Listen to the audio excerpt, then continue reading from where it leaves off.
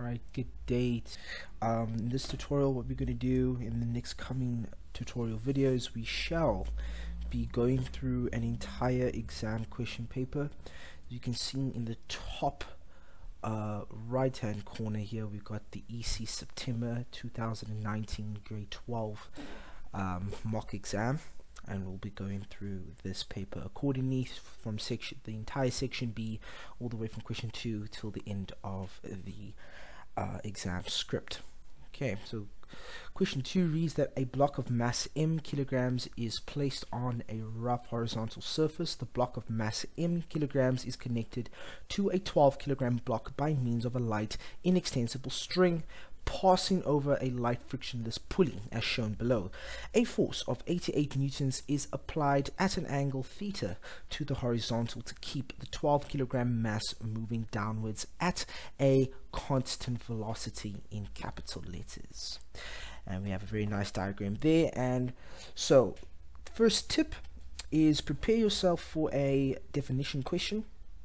At the start of almost any section in section B, there shall be a definition question asking you to define a certain law that exists, especially in mechanics, that exists within mechanics or that exists in physics. So 2.1 of this paper, they ask us to define or state Newton's first law of motion in words, and that's what we're going to do right now. Okay, so you can just write question 2 on this one. A body will remain in a state of rest or motion with a constant velocity unless a non-zero resultant force acts on it. Another definition, or we can also do another way rather that we can define Newton's first law of motion is, of course, to define it as a object will continue in a state of rest or uniform velocity unless it is acted upon by an unbalanced force. So either one of those definitions would have granted you 2 marks for that definition. Okay, let's check out the next question. 2.2, which we see over there, says draw a labeled free body diagram for the block of mass m. So that's for this block over here. Sorry, my mouse jumped. Okay, here we go. So for that block mass over there, let's draw a free body diagram.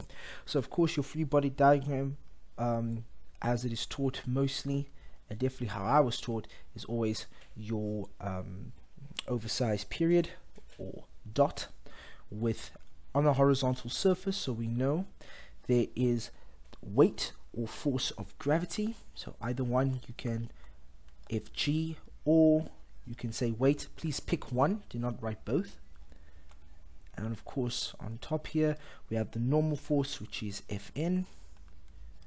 Alright, and then looking at the block system, we do see that there's a presence of a string, and it looks like it's going in this that direction. So tension is definitely present to the right for block mass of m.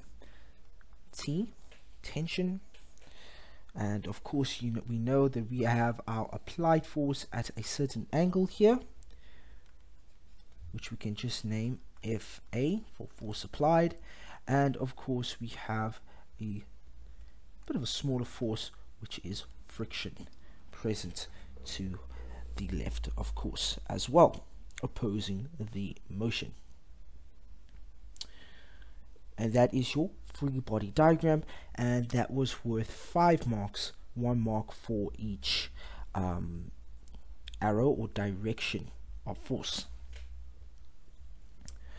Moving to the next one, it says, before we get to 2.3, they give us some more information saying that a constant frictional force of 32 newtons acts on block M. 2.3 says calculate the magnitude of the angle theta that will keep the system moving at a constant velocity. Okay, so how do we start this question? Of course, we first start this question by looking at the formula for Newton's second law, which is F net is equal to mass times acceleration.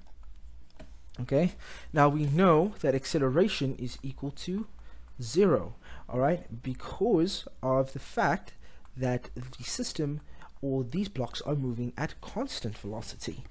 Alright, meaning that we have the presence of just F net is equal to 0. And then what do? We know F net is the resultant force, which happens to be as a result of the sum of all the forces. Alright, so for the 12 kilogram block, we can write it down here. We can start our question and say, well, for the 12 kg mass block, okay, first we want to find out the forces all acting on the 12 kg mass block. If we have to draw a free body diagram for it, just a small one just to show you, we have the presence of W going down and the presence of tension going up. So we have F net is equal to 0, which we have W minus tension, because tension is going upwards while gravity is going downwards, so tension is going the opposite, so we're choosing downwards as our positive direction here. That is all equal to 0. We know this is mass times gravity. Alright, the formula for weight for W is equal to mass times gravity. So we have 12 times 9,8 minus T equals 0. And if we solve for that, we have 12 times 9,8, and we take tension over to the other side to make it positive. We'll have the answer of T is equal to 117.6 newtons if you round it up to 1 decimal place. Then for the mkg mass, in other words, the unknown mass block, okay, so we just draw a line here and perform this similar calculation. Okay, so the forces we have here is tension, which is positive in this direction. Alright, minus, okay, we have the horizontal force, which you need to work out because we're dealing with only horizontal forces here because it's on a horizontal surface, which we have F cos of theta. Okay, and that is to get this force over here. At the moment we have it at an angle, but we need to work out this applied force in terms of its horizontal, as everything here associated here is horizontal. Of course, minus friction is equal to mass times acceleration. Of course, they said they are moving at a constant velocity, making, all right, making this all equal to 0. Now what do we have? We have a value for tension, so we substitute that in at 117.6. all right, minus the force was 88 cos of theta. We are unsure of what that is yet, all right, and minus friction, which we got to be 32. It was given to us. That's all equal to 0. Okay, so we're going to end up with 32 minus okay, let me just do it over here. I might as well just do it. I'll end up with 117.6 minus 32 is going to equal 88 cos of theta, and divide both sides by 88 to cancel each other out. Okay, now what we do, we just slip this into our calculator and we add second function cos, and we slip this into our calculator to get what the angle is equal to. So I'm going to come over here just in a different color. So therefore, if we second function cos this whole thing, so it'll look like this on your calculator, cos to the -1 brackets, we'll enter this entire number over here, and we should get what the angle is equal to, roughly 13.41 degrees. Alright, 13.41 degrees is the value of our angle theta. We're almost finished with this question. 2.4 says the coefficient of kinetic friction between block mass m and the surface is 0.12. Calculate mass m of the block. I'm going to keep it this color, 2.4.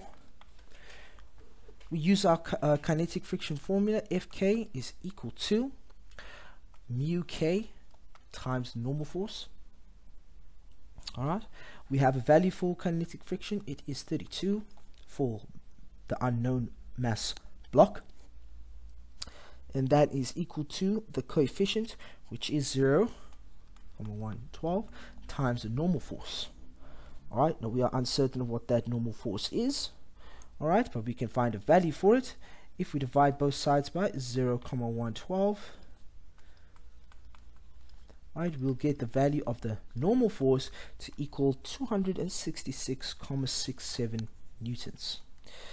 Okay, now we know that the normal force, when there is an angle, a force applied at an angle to an object that's on a horizontal surface, we know that the normal force is equal to the force of gravity minus the vertical component of that object, which is equal to mass times gravity minus F sine of theta.